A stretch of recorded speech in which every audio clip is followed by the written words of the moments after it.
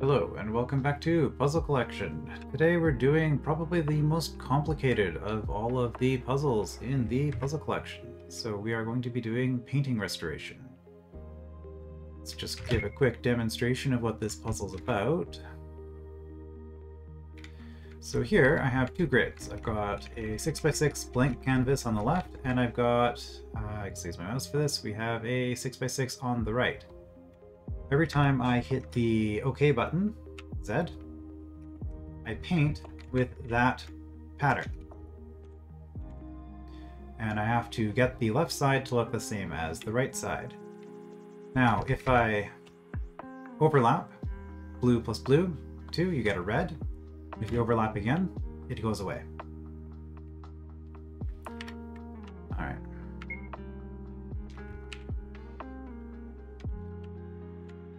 So I'll just quickly demonstrate how this kind of works out. This one's pretty simple, but kind of like that. And as you can see, it's a lot of events. All right, so before we get into it, let's look at what we have going on here. We are going to need 4 switches, technically only 3. We have whether or not we are currently painting. We have a switch to tell the thing that we're updating. We have a switch to tell the thing that we're resetting. By update, I mean you've painted something and then it needs to redraw it. And then finally, the 4th one, which is optional, is solving the puzzle. I just have that set so the spikes know to go down and the sparkle on the wall goes away so that you can't re-trigger the puzzle once you've beaten it. Variables. Well, our friend the region ID makes another appearance. We're reusing the same variable as the statue part, the tile sliding puzzles. That's fine, but we will be using region IDs. That's what they look like here. And this is very, very specific, these numbers. I will explain that when we get into it. Cursor X, cursor Y. So this fire thing, which is our cursor, we need to track where it is, because obviously when we do the action button, we want it to know where to put the paint. And then finally, our last variable is how many mismatches are in the painting. So when we look at these two paintings to start, we have 1, 2, 3, 4, 5, 6, 7, 8, 9, 10, 11, 12, 13, 14, 15, 16, 17 tiles here, 17 squares, that need to be changed in order for this to match this. So this is how we check whether we're complete or not. We're going to start the mismatch variable at 17 in this case, and then every time we make a match, we subtract 1, and every time we add something where there shouldn't be something, we add 1. And that way it's always going to end up greater than 0 unless it is a perfect match. And if it's a perfect match, it'll be 0, and that's how we can know that we're done. Finally, we also have 3 common events, and that's 3 is because I'm doing this with 3 colors. I've got the default blank canvas, which I'm calling green, and then I've got blue and red. So we have 3 different colors, and each of those we need a common event for. Technically, we don't need this, but this will make your life a lot easier when it comes to copying out these events, because changing all of these numbers in, I guess, 36 different codes, 36 different events here is kind of tedious. So using common events can drastically reduce your workload. It's still going to be somewhat tedious, but this is better than it otherwise would be. So let's look at those common events. So if we go into our database here, common events, and what we have here is it's just going to be checking to see whether the paint check, which is to say, right, so paint check is the variable I call for this mismatch. So paint check is saying here that we add 1 if we make a mistake. We do nothing if we're going from a mistake to a mistake. And we subtract 1 if we're doing something good. So there's really 3 possibilities for each color. So we either go from the wrong color to the right color, the wrong color to the wrong color, or the right color to the wrong color. And that's what these variables match up with here. And then the self switches will make more sense once we get into the event itself. But anyway, I recommend just getting these set up in advance. So I guess I'll quickly explain how this is going to work out in our actual puzzle event. Self switch A is blue, self switch B is red, and if we don't have A or B on, then we get green. Then these jump to labels just skip everything else once you've found something. So if you find blue, you're done. If you don't find blue, you check here. If you find red, you're done. If you don't find red, then you check green. And that's how that works. Also, technically, I don't need these plus zeros in here. That's just to make it make sense here. And you can see that these values change. So the way this works is, we're going to be calling this, if we want to check the square is supposed to be green, is it actually green? So if it's actually green, -1, right? That's getting us closer to 0. That's our check that we want. If we've gone from green to blue, that's not good. It used to be okay, but it's no longer okay, so we add 1. If we're going from blue to red, well, wrong is still wrong, so we don't need to change the variable. And it's the same for all of these. So for blue, if we're switching from red to green, don't care. If we're switching from green to blue, that's good, so -1. Switching from blue to red is +1. And finally, red. Here, switching from red to green is bad, so that adds 1. From green to blue, we don't care. And from blue to red, that's good, -1. So that's how the common events work. Alright. We also need to initialize some things before we get into it. So let's go over here. And I wanted to show the common event stuff before we get into this, because I will be building everything else. But the common events are already built, and I'm not going to be building those. I'm just going to assume that we have those working. So yeah, we can go back and look at those if you need the information on those. Alright, so entering the puzzle. This, you're probably going to have a transfer event coming into it. My library scene is a little bit weird because I have this off screen, so to speak. So if you're running around in here, the camera will follow you, but then if you touch this, you teleport to here, and then you see this. It's probably easier to just have a totally separate scene, so you touch the thing to start the event, and then it just teleports you to another scene where you have your puzzle. That's the method I recommend actually doing. So that's what we're going to do here. So we're going to assume that we've done that and that we've arrived here. So let's go with our event. Player. Okay. So we have just teleported in here. But in our teleport event, let's call this entrance. In our teleport event, we transferred in, but there's a few things that we want to do. First, control switch. Painting. On. This is so that the cursor, that little fire thing that shows where you are, will not be active unless you are actually in the puzzle. The fire does not exist if you're not in the puzzle. So that's what this is for. Then we have to set some of our variables to default values. So we're going to set cursor X and cursor Y to 1. And this is saying that our fire cursor selector thing is in the top left corner of our grid. So X is 1 and Y is 1. That's top left. And then finally, control variable, paint check. And this is going to be how many differences there are. So as you can see, I don't actually have a thing written in here because I want to show a recommendation for how to do that. I basically recommend getting it set up, and then you paint a pattern here to confirm that the pattern you're painting is possible, because it might not be if you just do it arbitrarily. But if you actually get the scripting working and then you get the pattern drawn here, take a screenshot of that and then create that over here, and that will be something that you know is possible to make.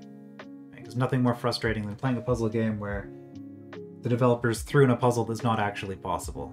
You don't want to do that. So for now, paint check, we'll just set this to 10 so that it never triggers. Because at best, we're going to be able to get it down 9. And finally, we're just going to go auto run on this one. And I guess then we have to do control self-switch. New event page, self-switch. Okay. And that's just so that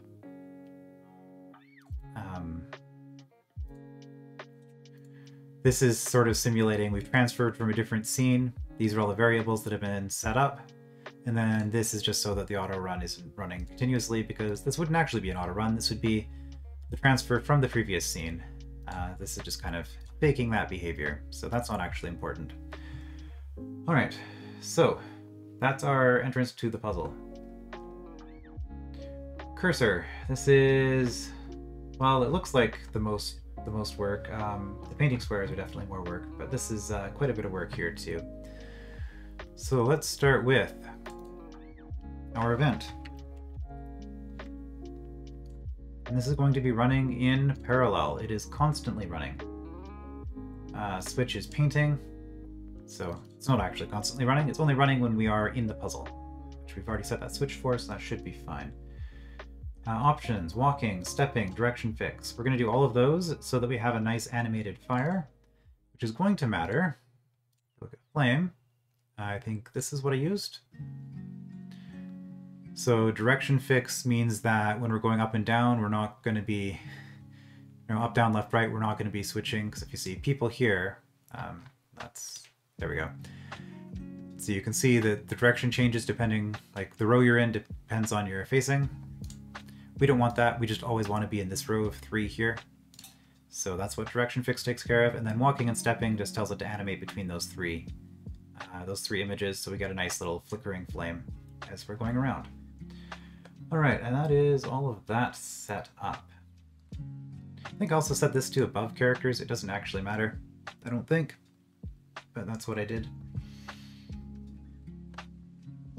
All right, and the cursor, all we care about is, well, first of all, we've come this far, painting is working.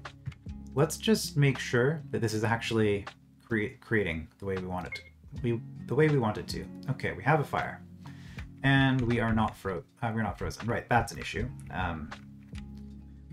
That's a kind of a weird thing about the way that this is set up. So I guess I'll just show a quick fix for that, which is also something I did over here, which is what these are. We're just going to create an event here, called blocker. It doesn't do anything, but it is the same as the character, and it's an action button. Okay. So now,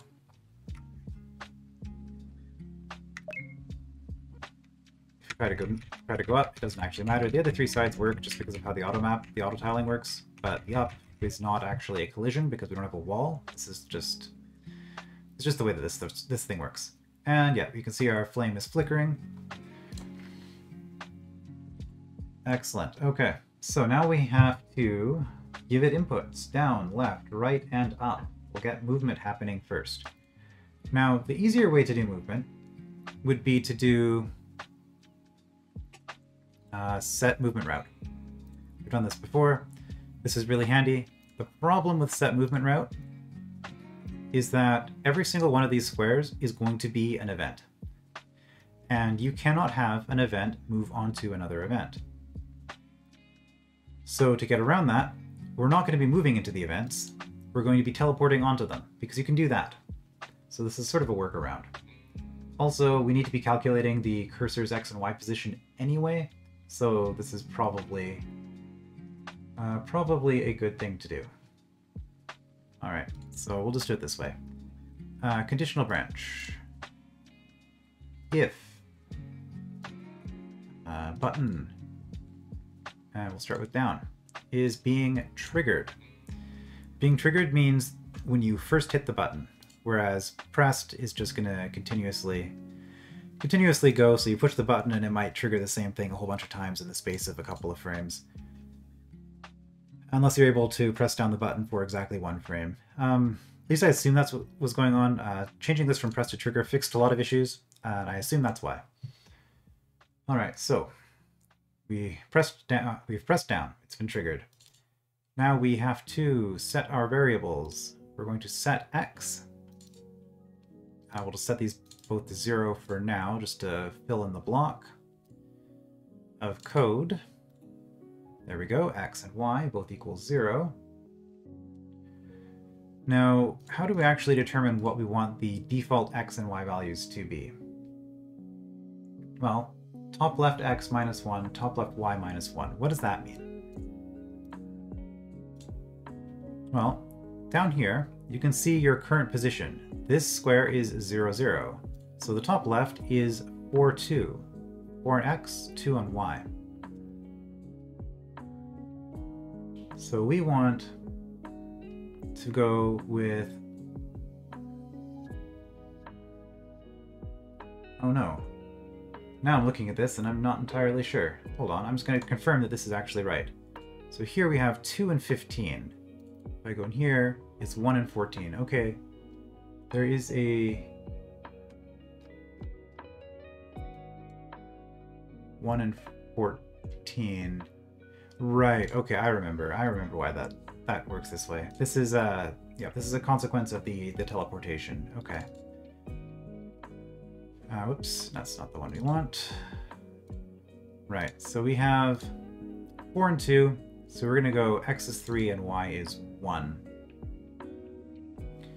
And what we're actually doing here is we're adding 3 to x, and we're adding 1 to y. Oops, add. And that's because we've defined our top left square as 1, 1. If we had defined it as 0, 0, then we would be in the same coordinates as the screen itself. So that's where the offset is coming from. I'm choosing to define this as 1, 1, and this is 3, 3. Like 1, 2, 1, 1, 1, 1, 2, etc. But because this is from 0, 0 instead of from 1, 1, we get that little bit of offset. So this is just how I did it. It makes the rest of this easier, but it makes this part conceptually a little bit confusing. All right, if conditional branch, cursor y. So this is, what we're checking here is when we push down, we don't want to be able to go outside of this 3x3 grid. So that's all that this is checking. So if cursor y is, and then we want second last row is y. Okay, so we've currently added 1 to it. It's fine. So second last row is going to be here. Y value is 3. So we want less than or equal to 3. This is when we're allowed to increase cursor y by 1. All right, so if we're not at the bottom, pressing down moves you down. And then finally, here we're going to move the event, set event location, this event, and designate with variables, cursor x and cursor y. And this is why we have to have these as separate events, or separate variables. All right, looks good. Well, we're just going to be doing this a whole bunch of times. So let's just copy this 3 times, and then go through this process again. So we have left. Just gonna get these done, and then we'll go through them once they've been labeled. Okay. So left, right, and up. So if we're going left, this is going to be the same in every single case. So we don't need to change this, but this is the part that's going to change. So in this case, instead of y, no. Okay. Instead of y being the issue, now x is the issue. So we don't, going left, we want to not move if we are lower than 5.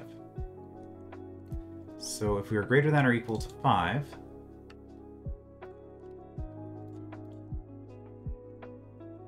cursor x greater than or equal to 5,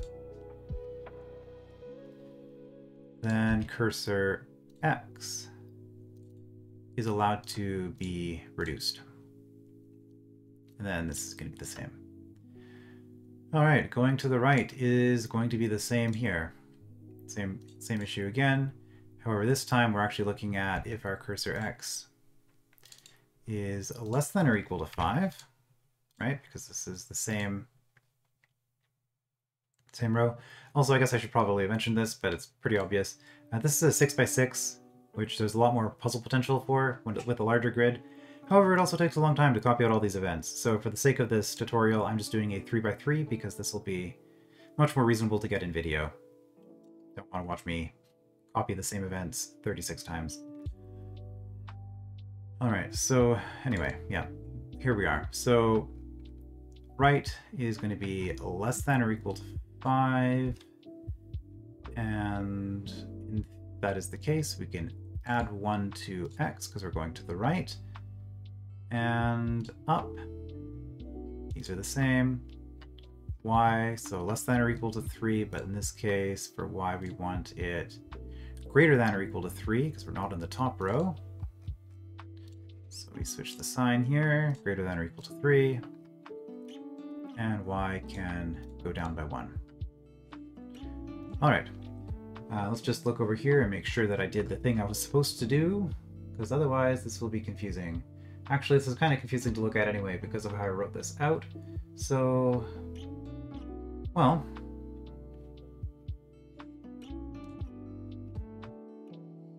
let's just run it and see what happens.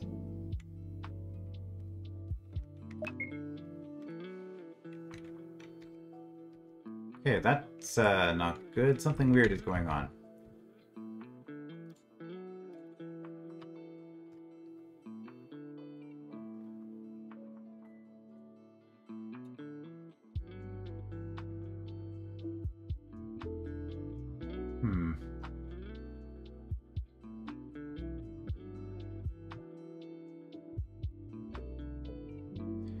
I feel like I forgot to put something important in here. I'm supposed to, like this +3 and +1.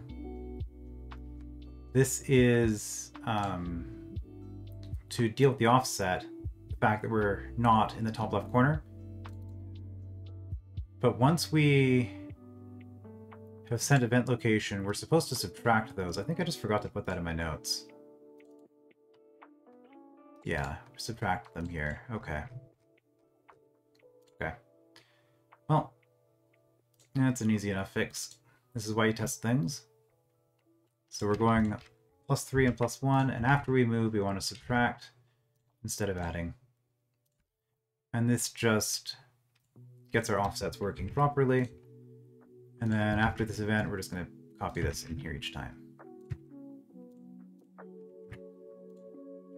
So if we test this,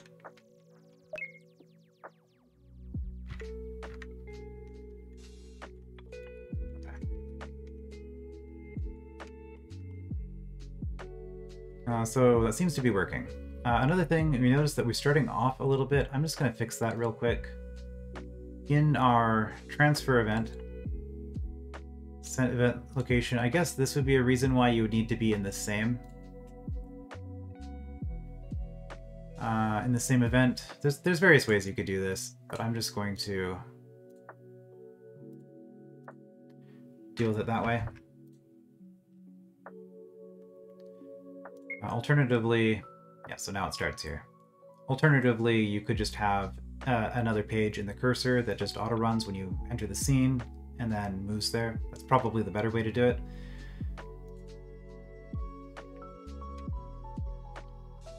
Alright, so cursor is done. Cursor is working. However, we have other functions that we want in the cursor. OK button and also a reset button. Now, reset button's important because without it, you're actually trapped in the puzzle and you can't get out the way I've set this up. That might be okay if you're having a very linear game where you just do a puzzle and once you complete it, you go to the next puzzle. But assuming that you're doing an actual RPG, you know, RPG Maker, and you're running around doing quests and stuff, something like this, you probably don't want to trap the player in. You want to let them leave if they decide that they don't really care about the treasure chest or whatever it is that they're going to get for solving this.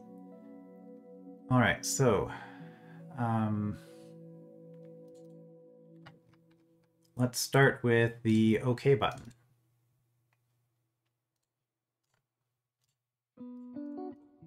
If OK is being pressed. No. If OK is being triggered. There we go. Okay, so here we need to get the location. Where are we? We're hitting OK, but we want to paint where we are. And this is going to be using our good friend, the region, again. So we'll start with region 11 here. It's very important that the top left corner be 11, and this is why I'm marking this as 1, 1. So you can think of this as the coordinates. So we have 1, 1. So 1, 2 would be x is 1 and y is 2. X is 1, y is 3. Here we have x is 2, y is 1, 2, 2, 2, 3, and 3, 1, 3, 2, 3, 3. And if you see here, I'm doing the same sort of thing, only going up to 6. You have a lot of regions that you can use, so don't worry about it. Also, if these are duplicated from the regions that we used in the graveyard, that wouldn't be an issue either. That would be fine. No reason to... Like, it doesn't matter if you're contaminating these regions using them for multiple things in this way that we set this up. Alright. So since we have those regions done, you can also just leave the regions up while you're doing other things if you want to. That's something I just discovered today. Don't think I'll be using that feature a lot, but it's neat that it exists, I suppose. Alright, so, OK button. What are we doing with this? Well, first we're going to get the location. This is get location info, and we're going to store that in our region ID. I'm just using the same one as that graveyard statue puzzle, and we want the region ID. And we're going to store it. Direct designation, no. Designation with variables. Okay, so this is checking... Right, so we're storing it in the region ID variable, variable 5, and we're using those cursor X and cursor Y values to determine where we are.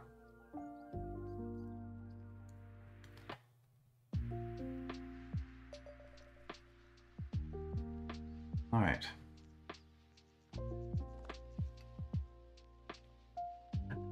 I feel like I need to test something again. I will cheat and just look here and see if I did what I did here. Press OK. Okay, apparently that is going to work. I wasn't fully certain, but I was a little bit concerned that the X and Y's would be different, but X and Y has been set, and then we subtract from X and Y after the fact, but I guess that's fine. Alright, so cursor X. As always with these things, if you're not sure if something's working or not, just test it, and if it works, then it's fine. If it works, don't ask questions. Alright, so cursor X, we're going to set this to our region ID variable. And we're going to do the same thing with cursor Y. So now we have a 2-digit number from 11 to 33. Somewhere in that range. So now what we're going to do is we're going to take cursor X and we're going to divide it by 10. And when you divide something in RPG Maker, you actually lose the remainder. So 11 divided by 10 equals 1. 20 but divided by 10 equals 2. 21 divided by 10 also equals 2. So by dividing by 10, what we're getting here is we're getting the first value, the X value. So this is where our location is. Likewise, with Y, we do modular division here, mod 10. This is going to divide, so we take 21 divided by 10. That would be 2, remainder 1. We ditch the 2 and we keep the remainder. So that's the difference between divide and mod. So we keep the remainder, which in this case is going to be the second digit, or the Y value. And that's why those regions were really important. Next, we're going to control a switch, and we're just going to tell the game that we are now painting. We're going to wait for 12 frames, and that should be enough time to do all the painting that we need to do. All right. So that's the OK button. Under the OK button, we're now going to check we've finished our painting. So did we win? Is the puzzle solved? Well, if paint check equals 0, then we're done. And in that situation, we're going to transfer the player just to leave the puzzle area. And I'm gonna, you know, you could do another room if you're transferring between rooms. I'm just gonna put it on the carpet for the sake of the example, so that we can see what's going on. I have a weight in here just because if you have a door or chest or spikes triggering or something, you transfer the player, wait very briefly so they have a chance to be on the screen before you start animating things. That's what this wait's for. And then we are no longer painting. So since we are no longer painting, we're going to turn that off. And we're going to say, congrats, you beat the first painting puzzle. Turn that on. And that's going to be the trigger for various things to happen. So in this case, I have my spikes go down. All right, I think that was it for that. Excellent. And let's get the resets set up as well. So this paint switch, we're not going to worry about that for now. That's going to be under the painting square event. But before we get to that, let's just get our reset working. We're going to use page up, which is Q in MZ. I believe in MV that is A. Pressed or triggered, it shouldn't really matter in this case. We'll go triggered again. And this is just going to kind of do the same thing as the paint, only this time we're doing a reset instead. Just wait for 12 frames, and then turn the reset off. And again, because we don't want the player to be stuck in the puzzle for forever, we're going to transfer them. And I guess I have an animation weight in here, probably not necessary. And we are not painting, so say painting is done, but we are not complete. So this we can test right away, actually. So let's just test that and make sure that's working. So here, we do this. And if we hit Q, well, now we're down here. So we've managed to successfully get out of the event. And you can make this a little bit nicer by having a text like, are you sure you wish to leave? Yes, no. And if they say yes, then you do this. I would recommend doing something like that. But for the tutorial, that's not necessary. I'm just not going to hit Q ever again for the rest of this tutorial. All right, so the painting square, our final event, and the biggest one. All right, I'm going to put the coordinates here. This is just to make it easier for me to track which event is where. You don't need to name your events, but it's probably a good idea. So this one has 6 pages. So let's start from the beginning. Page 1, do nothing. Well, not quite. You actually do need, where is it? I think it's under statues. I've got my various graphics that I've added for this. So we're going to use this. This exists just to be, while you are not painting, this is what the tile looks like. I think I had the tiles painted underneath here anyway, so it's a bit redundant, but if you had just grass under here or something, this would put this image over top of it instead. If you wanted a blank image that wasn't any of your colors, you could put something else here as well. But that's what this is. All right. So first page. Oh, this is green, the first color, the starting color. Painting, color 1, do nothing. Okay, we're done, easy. Second page. Well, we switched to blue. This happens, oh, actually, say we're done, we're not done. This is when we're painting. There we go. Second page, also when we're painting. But self-switch A is on, we've turned blue. Third page. Again, painting. This is self-switch B for red.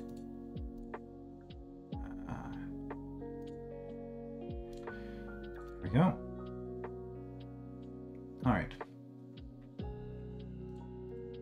Very important that all of these are not auto-run or parallel. You don't want them doing anything, you just want them to be there, showing the player what their state is. So that's what these first 4 pages are dealing with. Page 5 is where all of the work happens, so we'll leave it for last. Page 6. This is if we have painting reset going on. You can put an image here or not, up to you. I'm just going to use this again. And this is a parallel process. We want this to run as soon as the cursor tells it that painting reset has been toggled. We then want to go in here and just set self switch A off and self switch B off. So next time we start the puzzle, we'll be beginning with our blank state. We aren't going to have all these blues and reds. All right. So the actual process here, this is going to happen when we are updating the image. This is what my paint switch is. So we're currently applying color to our canvas. And is that the only thing I needed for switches? Looks like it. This has to be running in parallel because we will be in the cursor when this is activated, similar to with the reset state. Here, while it's updating, the entire canvas will look like this. I just use this default thing again, but you could have another color, something that's not used in the puzzle, just so that the entire canvas looks the same instead of all looking blank. You can really put whatever you want here. It doesn't terribly matter. All right.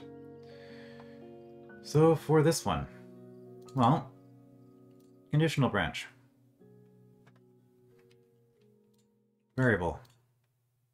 Cursor X. If it's equal to 1. Whoops, that's not what I wanted to do. I wanted to put it in here. Make it cursor Y. So if cursor X equals 1 and cursor Y equals 1, so if we have the fire on this position here, then we do something. All right, and we're just going to set it to cycle between the 3 colors. So we're going to start with conditional branch if, self switch. If A is off and B is off. This is the case if we are on our default color. This is green. Then we're going to turn A on. So we switch from green to blue. And jump to label.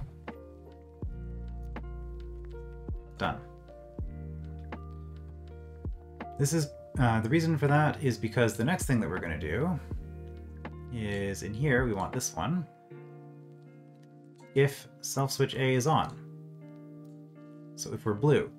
Now, if we don't have this label, what's going to happen is we're going to calculate this, we're going to turn blue, and then we're immediately going to see, oh, we are blue, and then we're going to trigger whatever's in here. That should be a conditional branch. Okay. Yeah, so we'll switch that. So we don't want to do that. So instead, we're just going to do here, switch A on, and if A is on, well, turn A off, turn B on. So it switched from blue to red. Again, jump to label, done. And finally, we'll be here. I guess we don't really need a variable here, but we're going to turn B on. So this is if we're red. What do we do? Well, we turn it off. And this switches us back to green because A and B are both off at this point. And then jump to done.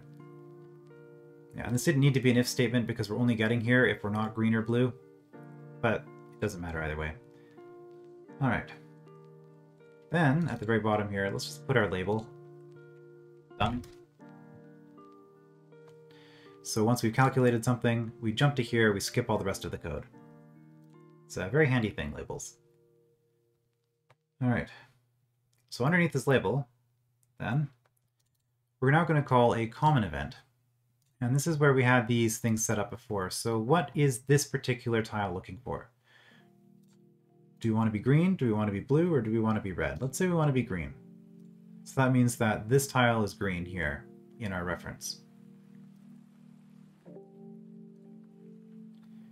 So we check that, and then we're done. However, there's a problem, which is that this label, we don't want to run this outside of X and Y being 1. Like, we only want it to run if the cursor is in the right position. Otherwise, our numbers are going to get all messed up, and the puzzle will be really bad. It won't be solvable. So to fix this problem and make it so that we only run this event if we are inside cursor X and cursor Y in the appropriate values, which means we've jumped to the label, we're going to create a new jump here, jump to label. And this, I think I called processing. No, I called it process. What? There's a problem there. Called it process and processing. That's not going to work. They have to be the same. Okay.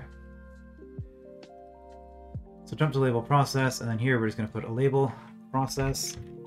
It's very important that you check that these are the same because you can't pull it out from a menu. You have to type it in. If it's not the same, things will go wrong. So the purpose of this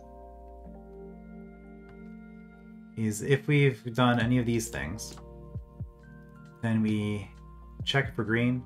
But if we haven't done any of these things, then we're just going to skip the event entirely.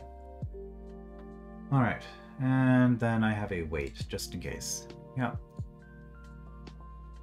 So this way it shouldn't double process if the player's spamming buttons or anything like that. We have a 12...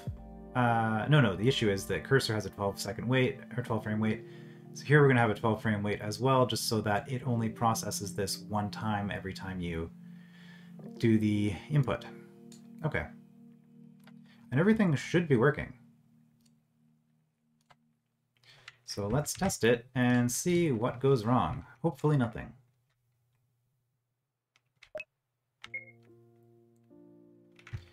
Okay, so if I press Z, nothing happens because something went wrong. Okay, well, that's something to check. Yeah, I press Z and then it zooms to there for some reason. Okay, I'll look into that in a moment. However, if I'm here and press Z, also nothing happens. Okay, this is probably the thing that I was concerned about, and I was trying to figure out why it wasn't an issue here.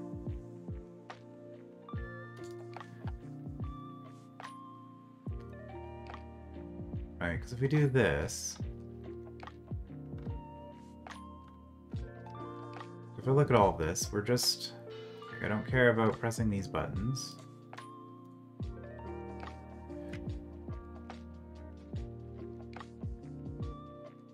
Region ID, this event.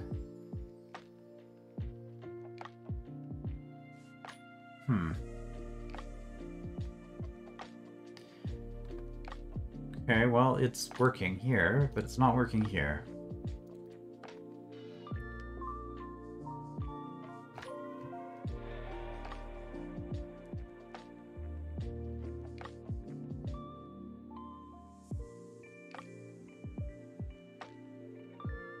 Well, that's worrying.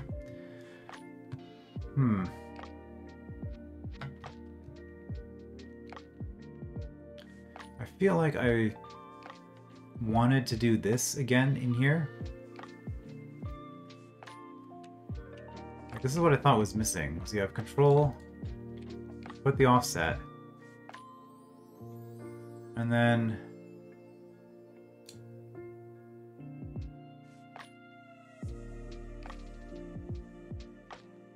here, right? We do... No. But this is going to be weird because, okay, rather than guessing, because guessing is a terrible idea, what we're instead going to do is get location info. And then here we're going to go, this is a useful troubleshooting technique.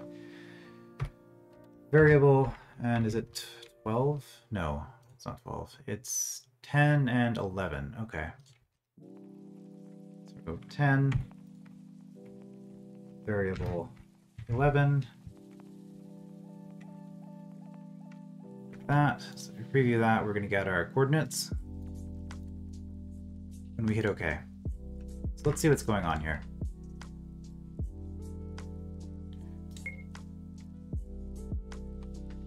So hit OK, we're at 0, 0. That's not good. Still at 0, 0.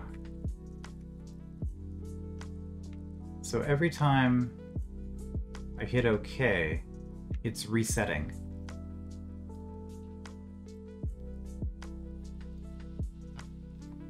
Okay, where do we have... Here, we set it to 1, 1 by default, auto run, and then we're done. So at the beginning, it should actually be 1, 1.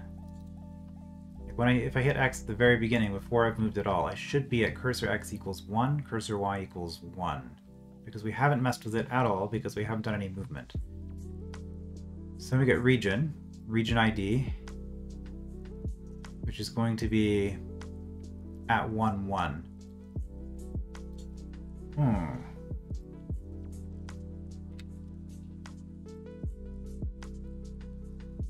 Well, we don't want it to be at 1, 1. We want it to be at 4, 2.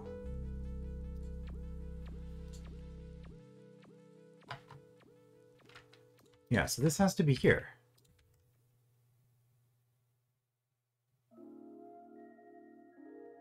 Right?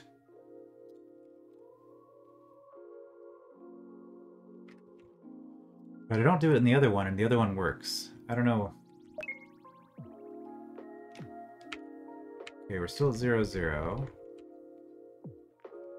1, 3. 0, 0. Yeah, okay, something is going on here. I'm getting... My variable's getting eaten by something that it shouldn't be getting eaten by. So...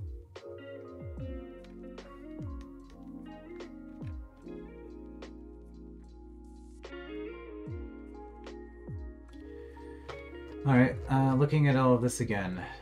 Did I set this up wrong?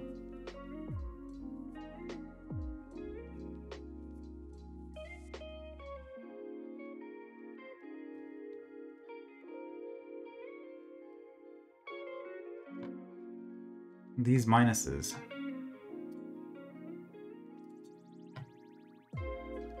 Yeah, I have the minuses in here.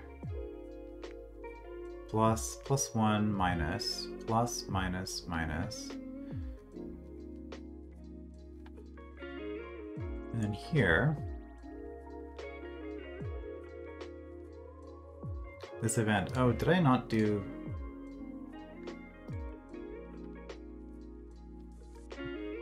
Not set allocation.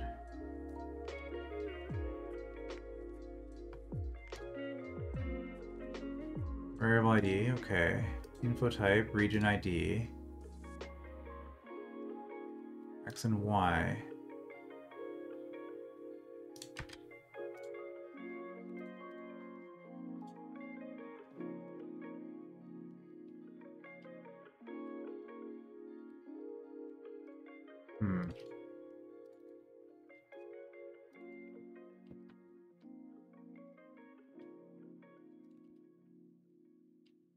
Oh, designation by character. Okay, that makes more sense. Why was I doing it? Why was I putting these variables in?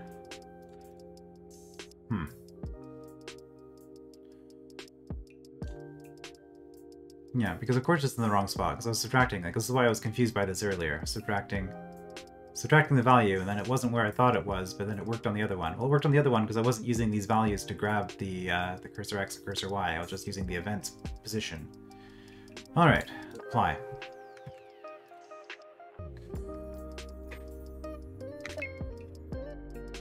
So now we hit, well, still 0, 0. That's not great. So something's still going on. Okay, we're still stuck within the grid. 0, 0. So something is still wrong, unfortunately. That isn't the fix. Cursor X equals the region ID variable. Alright, well, copy, paste. And region ID is 5.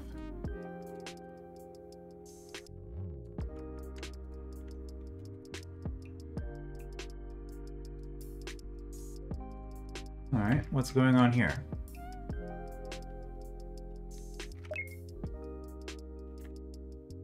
Zero. 0, 0. 0, 0, 0. So region ID is not working. That's what's going on here. Why is region ID not working?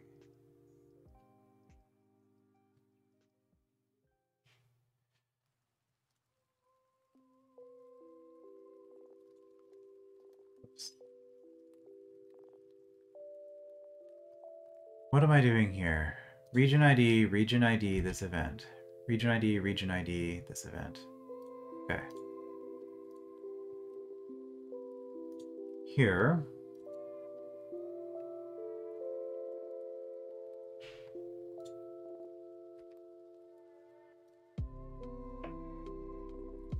What the heck? How did that happen?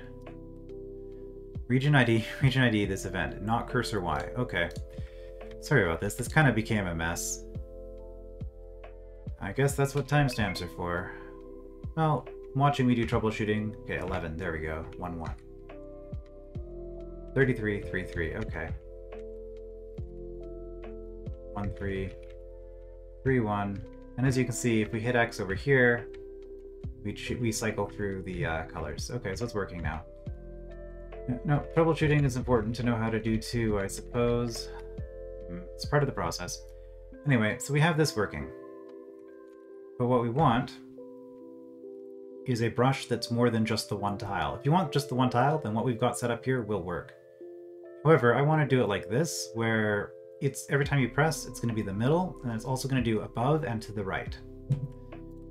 So in order to get that set up, we actually have a little bit more work to do here.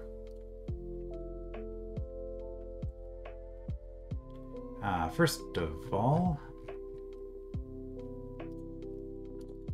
now that we've tested the text, we don't need these anymore. Let's get rid of those.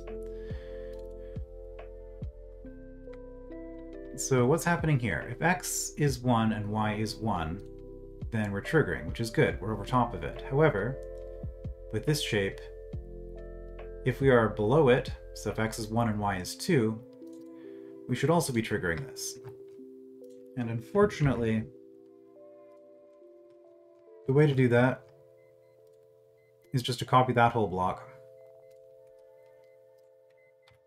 But check here with the other, change the variables here. So 1 and 2. And all you have to do is change those numbers. So it's actually not that bad. It's just that this gets really long. It'd be a lot worse if you had to change the common event. But now,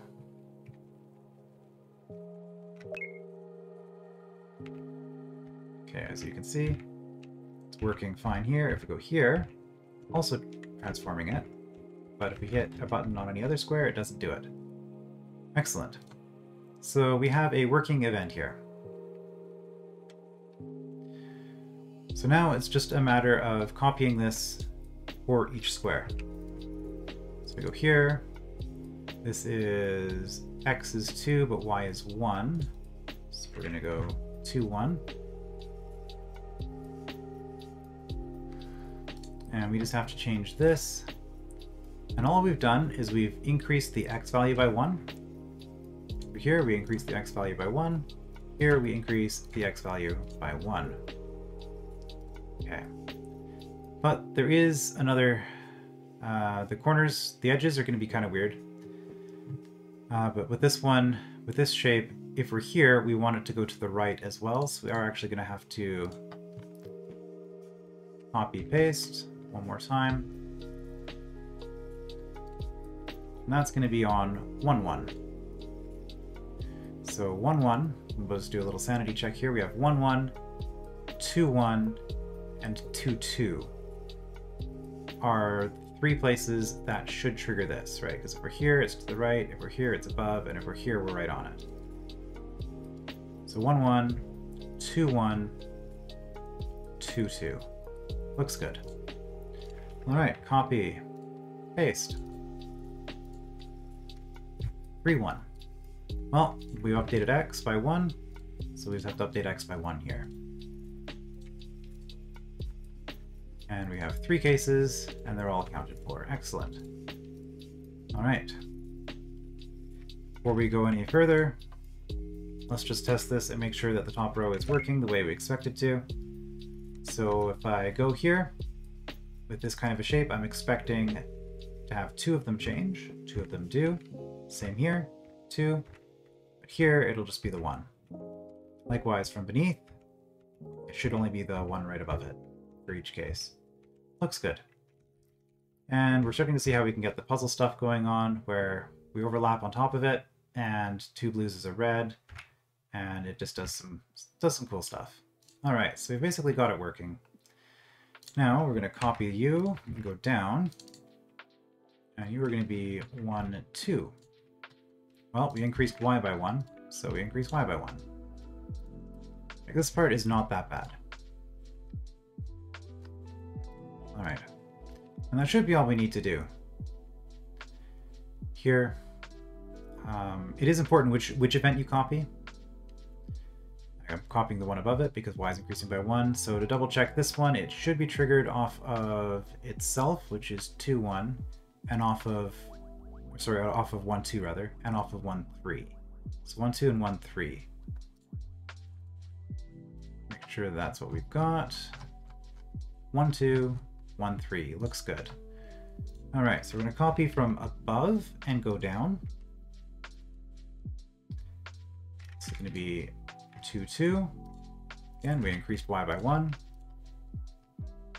Increased y by 1. Increased by y by 1.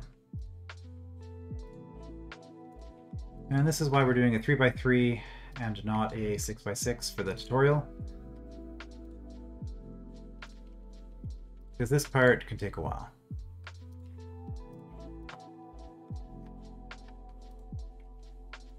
And at this point, I'm going to assume everything's just kind of working until I've got the entire grid filled in, and then I will test it again, and I'll test every square to make sure I didn't screw up any of these numbers. So here we're going down. It's going to be 1, 3. So y increased by 1. Y increased by 1. However, you'll notice the 4 is not possible on a 3 by 3 grid. So we can actually just delete that.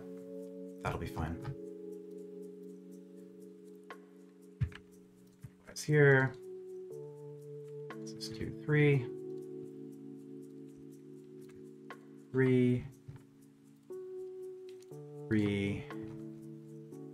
And 4 is not possible, so we'll delete that.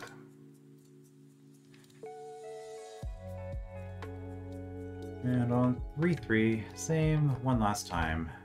3, 3, and I recommend going through this process for each one of these in the exact same order, doing the exact same things in the exact same way, because that way you kind of develop a muscle memory, and if you do something wrong, you will feel like you did something wrong, and then you can probably catch yourself. Alright, so we have everything set up. It should all be working. So now we're just going to test each of these squares by hitting the action button 3 times on it and see if we get the effect that we're looking for. And it looks like we are.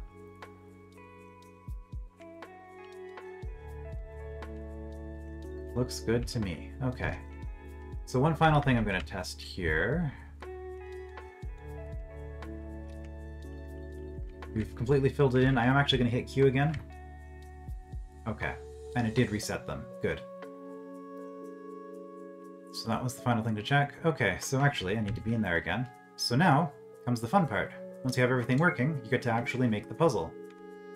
So here, we get to make a series of inputs, and then we will remember what we did and copy that over to here.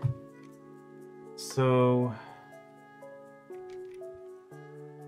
kind of just do whatever you want.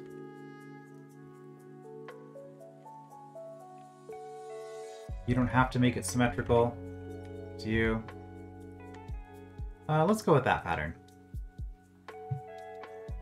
So we've got red in these 3 corners, and then blue in those 2, and all the orthogonals are empty. So 3 reds and 2 blues. Okay. So that's what we're trying to make. Let's go back over here with our carpet. Okay. So I'm going to put these over here. So this is kind of a handy trick for mapping. If I just try to draw in here, I guess it's actually okay in this case because I don't have anything linked together. But what I'm doing is I'm shift right clicking and then I'm shift left clicking. And the reason that that's important is you copy with the right click and then you paste with the left click is because if they were adjacent, you would end up getting a pattern like this, which is fine, but that's not what I want. I would want it to be like that. With the way that I've set this up so that they're very distinct squares. And that's just a useful mapping trick in general. Shift right click, and then we're just going to left click to get rid of those. Alright, and these shadows, get rid of those. Okay, so that's the pattern that we want. We are almost done. We have 2 final things to do. First, how many differences are there between this and this? Oh, there are 5 tiles. So we want paint check. This value should be 5. There are 5 things that need to change. And then we go in here, and this is why we set up these common events. This is not green. Whoops. Hit space. We want this one to be red. This one's green, that's fine. This one, we're not checking if it's green, we're checking if it's blue. I don't know why hitting apply is just a habit I have. Hitting OK and hitting apply are the same. Apply is just to save what you've done without leaving the menu. Alright, this one was blue, I think. That's where we are. Yeah. And then 2 more reds.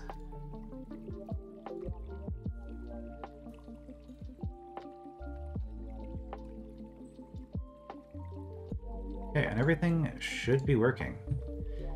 And that thing where I just kind of pasted the extra blue there when I was showing off the mapping technique, don't make your puzzle that way, because I'm pretty sure that would be impossible if I just added 1 extra blue tile, because we have a parity thing here with 3s. You can do individual ones by clicking the corners, but it's you could potentially make something that's not possible to solve, so don't do that. Play around with it on here, take a screenshot. If it's bigger, take a screenshot so you can remember, and then copy that over to here.